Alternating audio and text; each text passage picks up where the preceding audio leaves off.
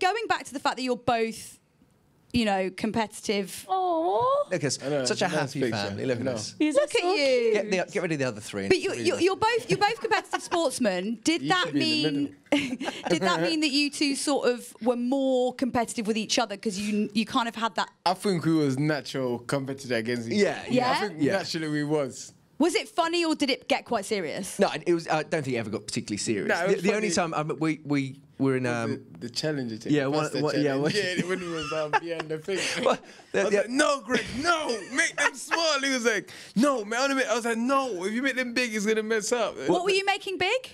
Or can you not tell us? Gnocchi meatballs. Greg wanted to make giant balls. I was like, no, Greg. What? Giant balls? I was like, no, make them compact. What show is this? everything with Dillian's just giant balls. That's all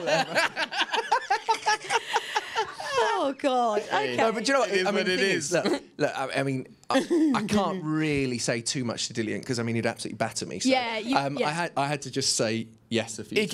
He can run very fast though. I raced him a couple of times and there was no competition, so he could always run away. I could run away, yeah, and I would run away. But no, we got on very, very well, and it was nice actually because going into it, as I say, two sports people going, and you think it could be a bit of a battle, but I think we did it quite well. I met some great people on the show. I got on with everyone, you know.